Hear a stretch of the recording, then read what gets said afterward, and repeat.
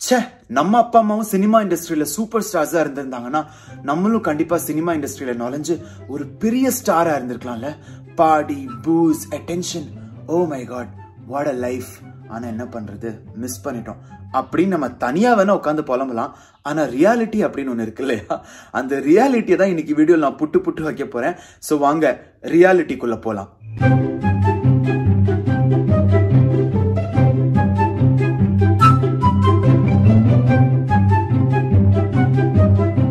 ஒரு individual star kit அப்படிங்கிறதுக்காக out ரைட்டா நம்ம அவங்களை ஹேட் பண்றது ரொம்ப தப்பு. ஸ்டார் கிட்ஸ் வந்து definitely they are born with a privilege. இப்போ நம்ம அப்பா அம்மா வந்து ஒரு பிசினஸ் பண்ணிக்கிட்டு இருக்காங்கன்னு வச்சுக்கோங்களேன், ஃபேமிலி பிசினஸ் பல வருஷமா, and say they are successful in it. அவங்க கண்டிப்பா நம்மளோ இல்ல நம்ம பிரதரோ இல்ல சிஸ்டரோ யாராவது ஒருத்தங்க இந்த பிசினஸ் டேக் ஓவர் பண்ணி அந்த லெஜசியை வந்து அப்படியே வந்து கேரி ஃபார்வர்ட் பண்ணணும்னு வந்து எக்ஸ்பெக்ட் பண்ணுவாங்க. அண்ட் அதுல எந்த தப்பும் இல்ல. அதை நம்ம சூஸ் பண்றோமா இல்லையா அப்படிங்கிறது நம்மளோட சாய்ஸ், அது வேற விஷயம். பட் தென் பேசிக்லி அந்த டிஃபால்ட்டா அந்த ஒரு பேகேஜ் நமக்கு வந்து வரும். பேகேஜா பார்த்தா பேகேஜ், பிரிவிலேஜா பார்த்தா பிரிவிலேஜ்.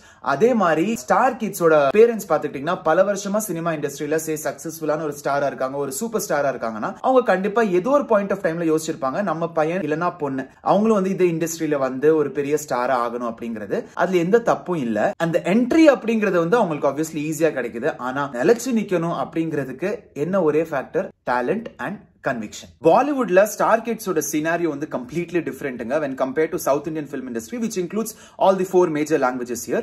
Kannada industry பத்தி honestly எனக்கு அவ்வளவா தெரியாது. நான் மேஜரா மத்த 3 languages கவர் பண்ணி பேசுறேன்.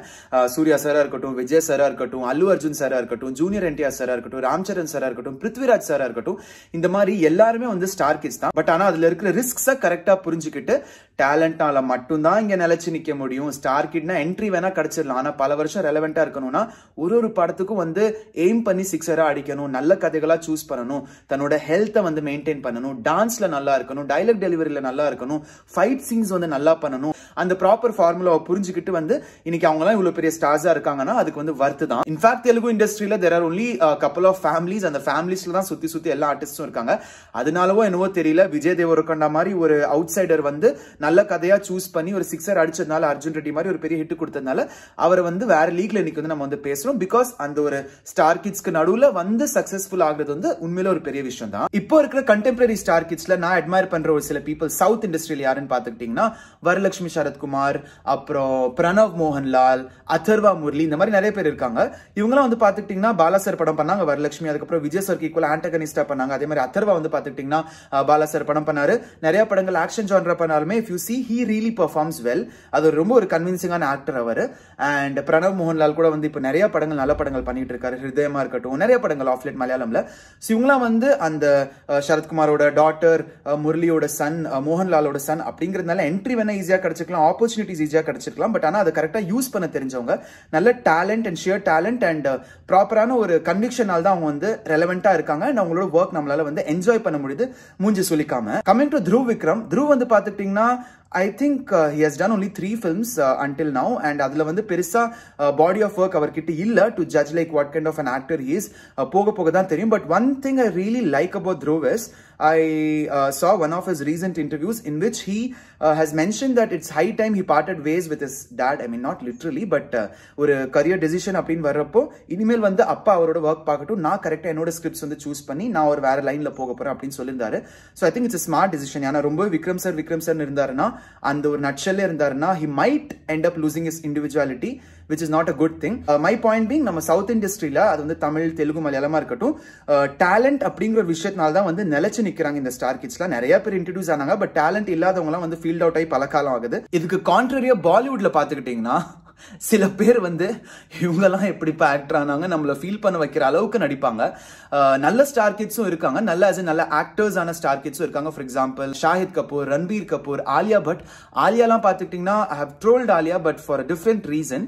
அவங்க ஒரு பேடான ஆக்ட்ரஸ்னு நான் எங்கேயுமே வந்து மென்ஷன் பண்ணதில்லை, and I have never felt it as well. But ஆனா சில பேர் இருக்காங்க, நான் சொன்ன மாதிரி இவங்கெல்லாம் எப்படி ஆக்டர் ஆனாங்க, இவங்களுக்குலாம் எப்படிப்பா சான்ஸ் கொடுக்குறீங்க, ஒன்னும் நடிக்க வரல, ஒரு எக்ஸ்பிரஷனுக்கான கூட வரல, ஒண்ணுமே தெரியல, இவங்களை எப்படி நீங்க வந்து பேக் டு பேக் காஸ்ட் பண்றீங்க அப்படிலாம் நம்மள ஃபீல் பண்ண வைக்கிற அளவுக்கு சில பேர் இருக்காங்க. அதுல வந்து எனக்கு பட்டுன மைண்ட்ல வரது யாரு தெரியுமா? 2 வருஷம் முன்னாடி என்ன வந்து கெத்தா பிளாக் பண்ண, இன்ஸ்டாகிராம், ட்விட்டர்னு எல்லா சோஷியல் மீடியாஸ்லயும் என்ன வந்து பிளாக் பண்ணி நீ என்கிட்ட தள்ளியே விலகியேருன்னு சொன்ன நம்ம சோனம் கபூர் அக்கா. And being considered an icon in my 20s, right? When people like in their 40s or after they die are considered icons. I think it's amazing. இன்னொரு பக்கம் அதான் கரஞ்சோர் இருக்காரு, எனக்கு என்ன கவலை, நீங்க எல்லாம் என்ன வேணாலும் பேசிக்கோங்க, நான் நடிக்கவே மாட்டேன், ஆனா எல்லா பெரிய படங்களும் நான் இருப்பேன் அப்படின்னு சொல்லி கெத்தா சுத்திக்கிட்டு இருக்கிற யாருன்னு தெரியும்ல, கெஹராயால ஒரே எக்ஸ்பிரஷனோட இல்ல எக்ஸ்பிரஷனே இல்லாம நடிச்ச அனன்யா பாண்டே தான். I've gotten everything I've ever wanted, but I'm very grateful that I'm my dad's daughter and I wouldn't want it any other way, you know. இதுல பெரிய காமெடி என்னன்னா, Ananya பாண்டேக்குலாம் student of the year 2க்கு